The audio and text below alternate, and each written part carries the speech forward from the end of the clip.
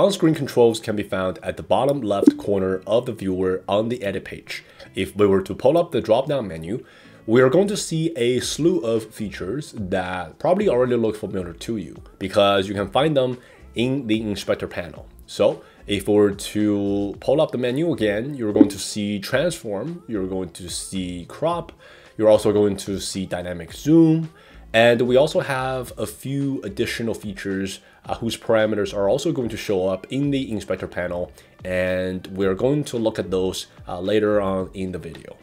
Now, to activate on-screen controls, you can simply click on it. This will make it go from gray to white, indicating that it is now activated.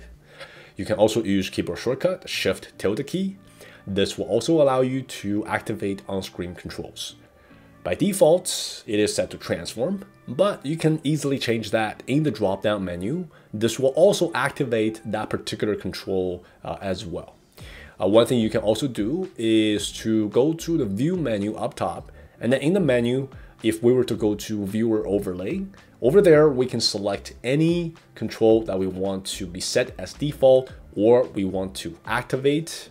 So for now, let's just change it back to transform, and we are now ready to get started. So with transform activated, you can now see all the controls instantly on the screen. Now, if you were to click one of those dots around the video itself, this will basically allow you to change the zoom settings, the x-axis, the y-axis, or both at the same time.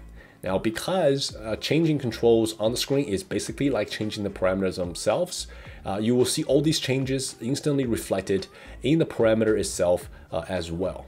You can also just click on this video, dragging left and right. This will change the position setting, the position parameters in the inspector panel. And one thing to note here is that if you want to keep the movement in a perfectly straight line, you can hold down the Shift key. So this will prevent you from messing up. This will make sure that it's locked in a straight line. Now, another thing we can do here is to click on that dot that's right above that middle dot. This will allow you to rotate this video 360 degrees.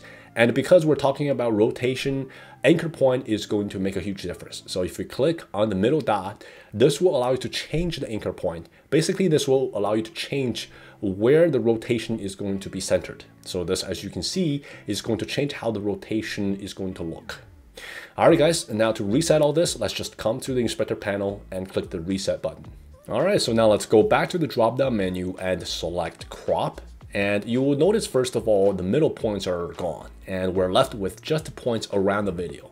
Now this allows you to crop the video from left and right, or from the top or bottom. Now, one thing to note here about cropping is that when you drag the video and move it left and right, this is not moving the video itself. This is just moving the cropped section.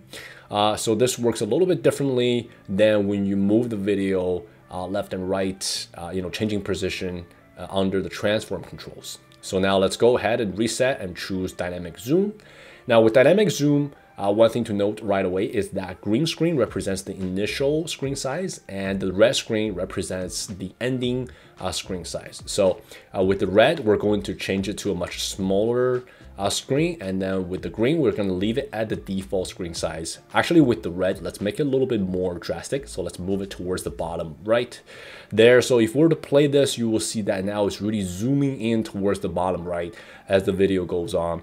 And under the inspector control, you can also change the dynamic zoom ease or swap. So if you swap, this will allow you to change the red and green. So if we were to play this right now, you will see that it will zoom out instead of zooming in. So giving you the opposite of what we just created.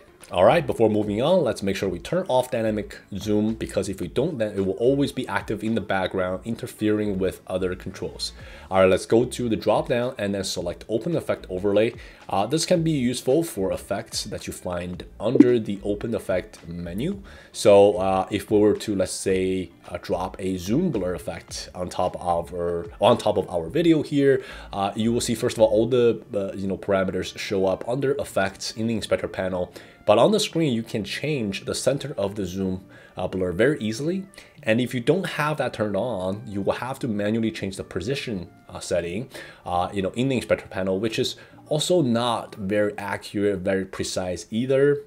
Now, another effect that can be quite useful here is a 3D keyer. So let's find that and then drop it, on top of our video there. So right off the bat, you can start to draw on the screen, on the part where you want to key. And this will also instantly change the video to grayscale to show the alpha channel. So once this is done, you can just move this onto the second track and then bring another video to the first track. And you have a very quick composition like this by using a few strokes on the screen, and it's very easy to use. Now let's come back to the drop-down menu and select Fusion Overlay, which can be very useful for any effects that use Fusion composition. So if we were to go to titles and then under titles, if we were to choose a Fusion title, let's say a call out, what we can do is to just drop that, on top of our first video here. Now on the screen, you are going to see that, we have the text itself as well as the animated line and point. So what we can do is to simply change the position of the text as well as the line and point itself by just using the on-screen controls. And again, if we don't have this turned on, now one thing you're going to notice is that we just won't have the ability to change the position. So you will have to change all that through the inspector, through the settings in the inspector panel. All right, guys, lastly, let's come back to the drop-down menu and select Annotations. So this is great for, making annotations on the screen to draw attention to a certain part of the video that needs to be fixed, that needs to be edited. And you can easily do so, easily draw on the viewer. And whenever you do this, this will automatically create a marker in the timeline, in that frame. And you can come to another part of the video, do the same thing. It will also create a marker, but you also have the ability to choose how you want to draw on the screen. You can use arrow, you can use just a single line. So you have a lot of flexibility in terms of how you want to annotate, how you want to draw attention to this part of the video. You can also change color very easily as well. And because this is a marker, this is going to create a marker, so you can change the name of the marker to something that makes more sense to yourself or to other people. And you can also change this marker to duration marker by holding down the Option key very easily. So yeah, guys, this is basically it for this video. I hope it helps. And as always, I will see you next time.